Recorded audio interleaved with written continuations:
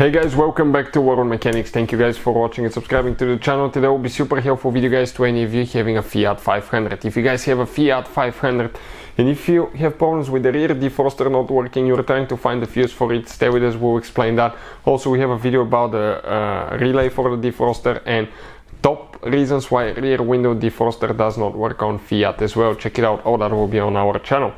It's very important when you guys remove that fuse, inspect it, okay, not just by looking at it but test it as well. Most of you will just do visual inspection. Sometimes you cannot tell if it's bad fuse and you may put it in and end up investing time and money that's not worth it, so always test it. I will put a link to a special video in the description of the video below, how to test a car fuse, so check it out.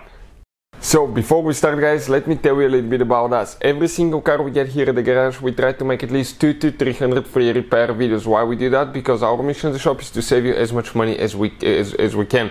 All we need in return, please subscribe to the channel, like the video, that way we can keep making these free videos. If you want to see any specific videos on Fiat 500, leave a comment below, that way we can get an idea, and if we have time we'll try to make a video for your specific problem.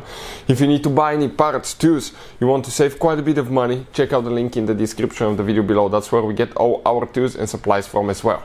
So we actually have two fuses for the defroster that we need to check. We will go ahead, open the hood. The main fuse box is located under the hood. Now if you guys want to see where the secondary fuse box is located, you have a second one.